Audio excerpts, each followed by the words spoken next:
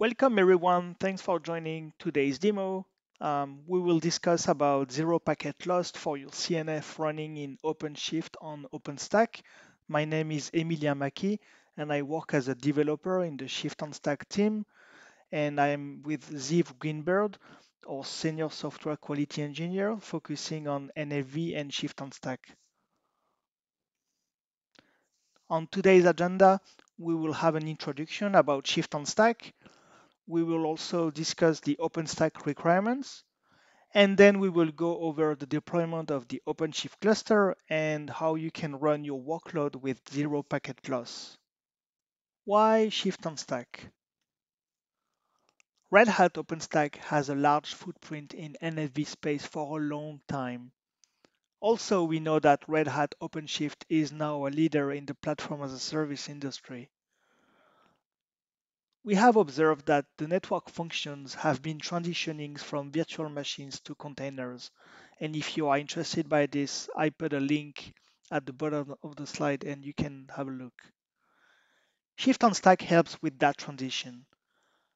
Collocation of the virtual network function and the cloud native network function help to share the same infrastructure resources such as compute, network, and storage. The OpenStack NAV features are well integrated into OpenShift. For example, in the cluster API provider for OpenStack, named as Capo, and also the SR-IOV network operator. Let's discuss about the OpenStack requirements before you deploy OpenShift and your application. All the tests that we have been doing are with the Neutron ML2 OVN plugin in the OpenStack cloud, which has been the default for some time now in Red Hat OpenStack. And we also had to deploy the Neutron SR-IOV agents, so the agent can manage the virtual functions on your device. The supported network devices on the compute nodes are documented on an article that is linked into this slide, and you can check whether your hardware is supported or not on the version of RHEL that you're running. The compute nodes have to be configured with the huge pages and the CPUs that will be used for Nova, either dedicated or shared CPUs. The Nova flavors have to be created for the CNF workers, and we will see that later in the demo that you can specify NUMA and CPU policy, but also memory page size, etc. And finally, the compute nodes have to be plugged onto the provider networks for DPDK or SR-IOV or OVS Hardware Offload. Okay, so let's jump on the demo. So this part of the demo will show how to prepare the OpenShift cluster, and the second part of the demo from Ziv will demonstrate how you can achieve zero packet loss with your workload. So first of all, we need to install the OpenShift cluster, and keep in mind that we support both IPI and UPI. In this demo, we will use IPI. You can deploy 3 masters and 3 workers directly, but keep in mind that the 3 workers will not be ready for the CNF workloads. And typically, the CNF workers are deployed on day 2, which is what we will do today. So if we look at the cluster right now, we have 3 machines for the control plane and 3 nodes. So now on day 2, let's prepare the workers for running the CNF. The first step is to deploy the performance profile. The performance profile depends on your hardware.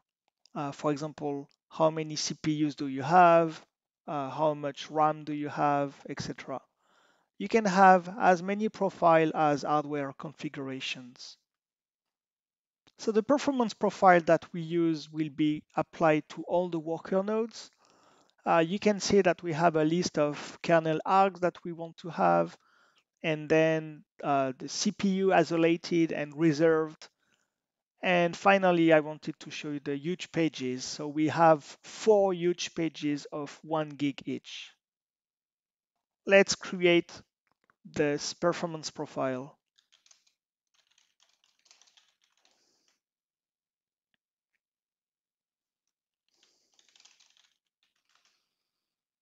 The performance profile was created, and we can see the right configuration that was applied. The next step is to deploy the CNF worker nodes. In the demo, we will use IPI methods using the machine sets.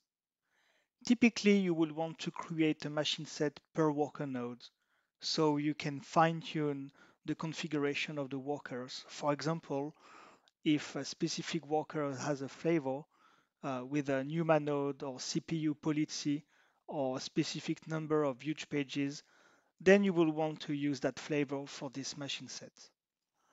In the machine set, we also configure the network attachment. The network attachment defines the networks and the ports that will be plugged in on the worker nodes. The networks are typically provider networks for connecting on the DPDK, SR-IOV, or OVS Hardware Offload kind of networks. Here you can see the machine set that we created for one worker. To create a machine set, you can use the default one that was generated when you deployed that cluster, and then you can change the name of the machine set and tune the provider spec directly. So we have the flavor name, which is named M1X large NAV. Let's have a look at the flavor. So the flavor for that worker has properties for NAV, which are CPU policy set to dedicated. We have huge pages set to large, and we have a PCI NUMA affinity policy set to preferred. Of course, it all depends of your hardware and how do you want to configure the worker nodes.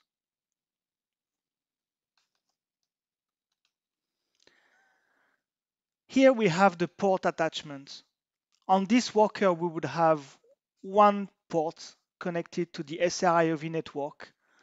The network ID is the Neutron network ID, and you also have the subnet ID to provide. It's very important to set the VNIC type here for SR-IOV, which is direct, which means that we will expose a VF directly on the worker. We disable port security, and we disable trunk.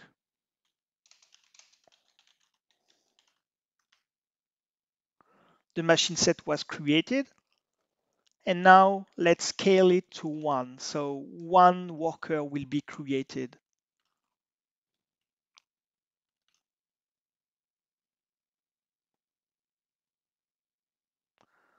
So if we look at the machines, 1 should have been provisioned. It's provisioning. We can look for the SR-IOV port and make sure that it has the right attributes.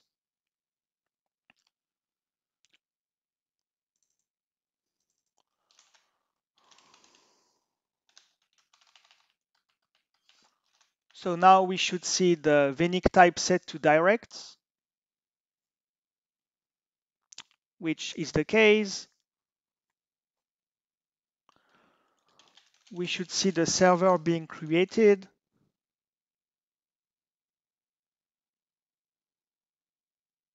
Okay, so the server was created and attached to the SR-IOV network. And yeah, so the machine is provisioned, but the nodes is not created yet. It will take a few minutes. So let's have a look in a few. Okay, so back to it. The worker should be deployed now and ready. So we can disable scheduling on the masters.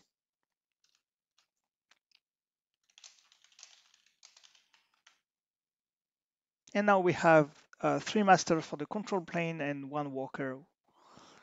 The worker has to be labeled to be network SR-IOV capable.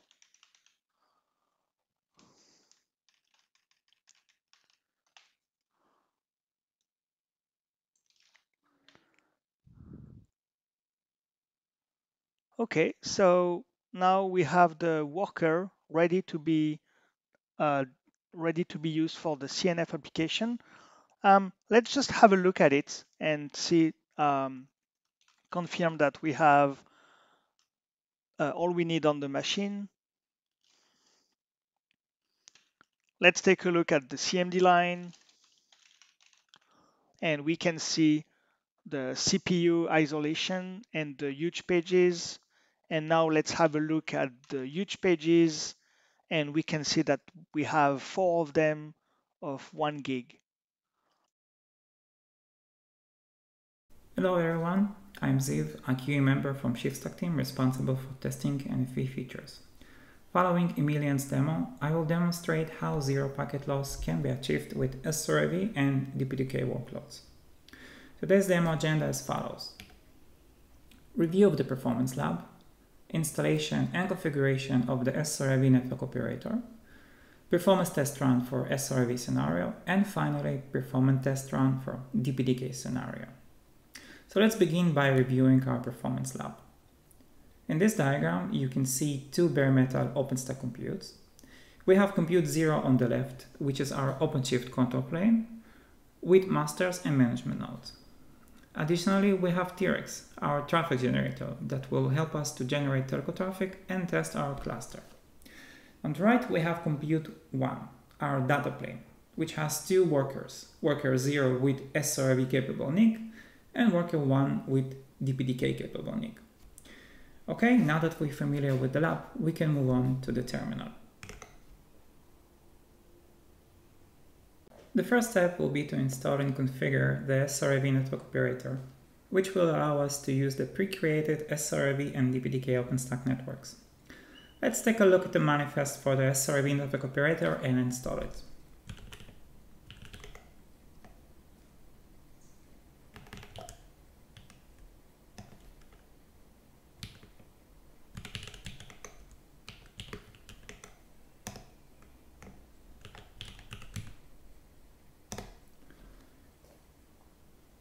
It should take about a minute or 2.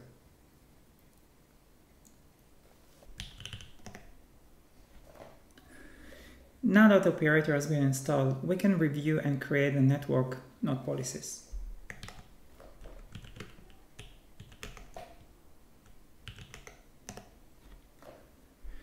Here we can see that we are using NetFilter to attach an OpenStack network that has at least 1 VF.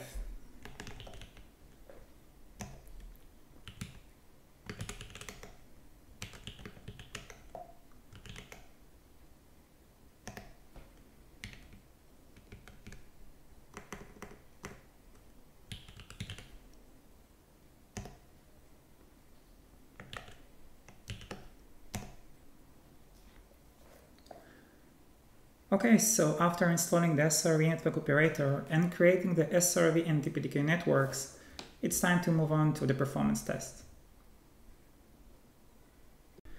First, let's quickly review the manifest for the SR-IOV pod.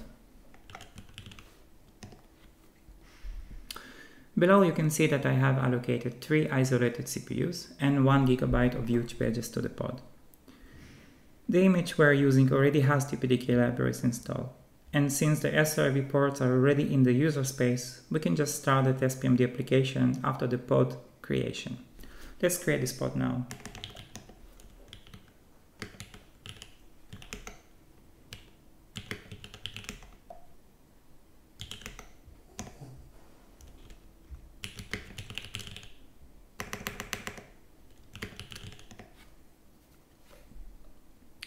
Our pod is up and running. Let's discover the MAC addresses of the attached VF ports. We will need them for the next step.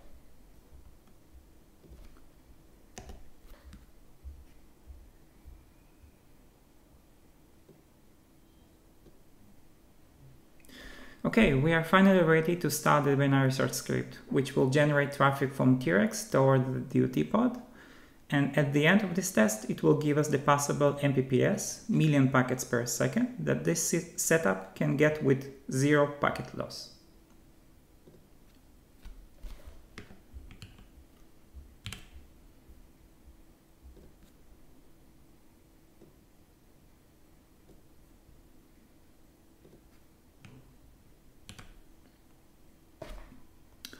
I'm starting this test at 12 Mbps, but in this tuned system it should reach at least 13.7 Mbps.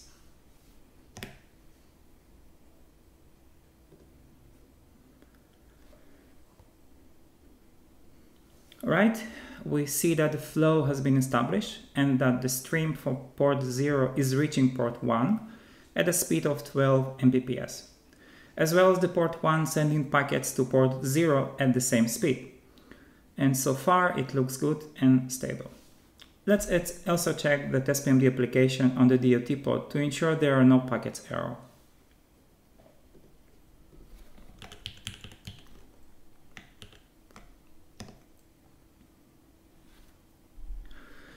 It looks absolutely fine. There are no errors on either the transmit or the receive side. Okay, so it will take around 10 to 50 minutes to complete this test. I'll pause here and return with the results. We are back with the SR-IOV perf results. So we got 13.9 Mbps per port, a total of 27.8 Mbps. Almost a new line for the 10 GB NIC. Okay, so let's start the DPDK DOT pod now and test it as well.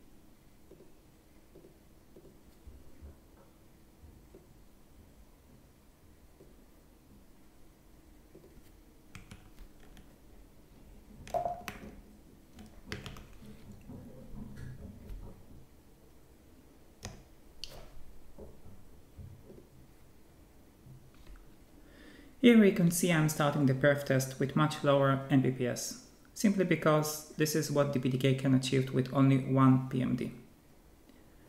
As with previous test, I'll pause here and return with the perf results.